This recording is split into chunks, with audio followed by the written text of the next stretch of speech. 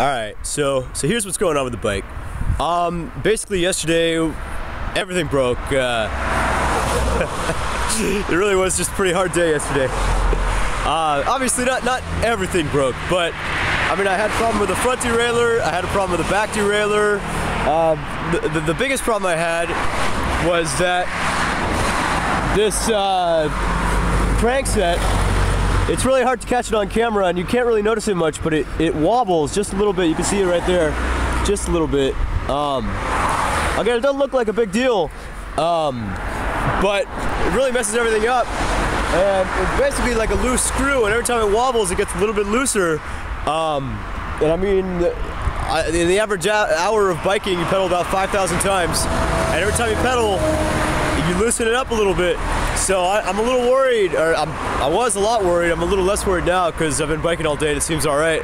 But I mean, it could just like fall apart, and that would be like really terrible.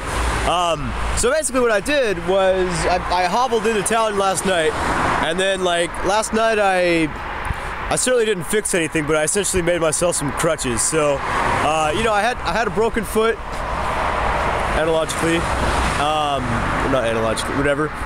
And I basically, now I still have a broken foot, but I got some crutches. So here's what I did. I mean, I got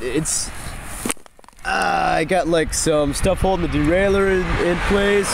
Got some rope here, some twist ties here, a couple other things going on. But I mean, this is not intended to be any type of permanent solution, not even a temporary solution, because nothing's fixed.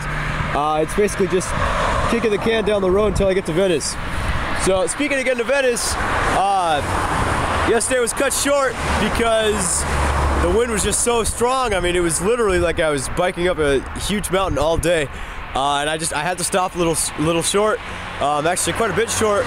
So I was planning on doing 100 kilometers yesterday, 100 kilometers today, more or less, and then I decided again that I'd shift it to 60 for yesterday and about 140 for today. So I've got about 110, maybe a little bit less. I still got about 30 to 40 kilometers left for the day, so that's going to take me an hour and a half, 2 hours, if everything holds together. If I hold together, the bike holds together, the weather holds together, I don't have any hills, don't have any traffic, then I'll get in like about an hour and a half, 2 hours from now. Otherwise it could be a little longer. But anyway, with a little bit of luck, I should be able to get into Venice tonight and kind of try to fix everything up for the next leg. All right, later.